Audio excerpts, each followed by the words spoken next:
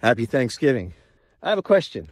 How does an attitude of gratitude affect the mind? It was a beautiful February day, 20 below in Minnesota, but I got on an airplane to San Diego, California, and I flew to the Neuroscience Institute to meet with Dr. Annie Patel, a neurologist who wrote a book called Music, Language, and the Brain. And I had always wanted to ask a neurologist, what is the mind? Never forget what Annie said. The mind isn't just the brain. It's the brain meets the body, meets the environment. An attitude of gratitude affects the brain, the body, and the environment. First of all, it affects your thinking center, your prefrontal cortex, linked to decision-making, planning, regulating emotion. It also attacks and it affects the empathy centers of the brain and your emotional regulation. It affects the amygdala, processing stress and emotions. Gratitude reduces your reactivity to all those petty annoyances that happen around you all day.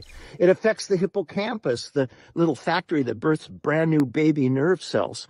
It supports your memory. It supports your positive emotions, and it connects with all across the brain with your memories of other things that made you happy. It also affects your brain's reward system, the ventral and dorsal striatum. But it does even more than that. It affects the body through the parasympathetic and the sympathetic nervous systems, which are things that you don't even know are going on. It affects your heart rate. It helps you chill out.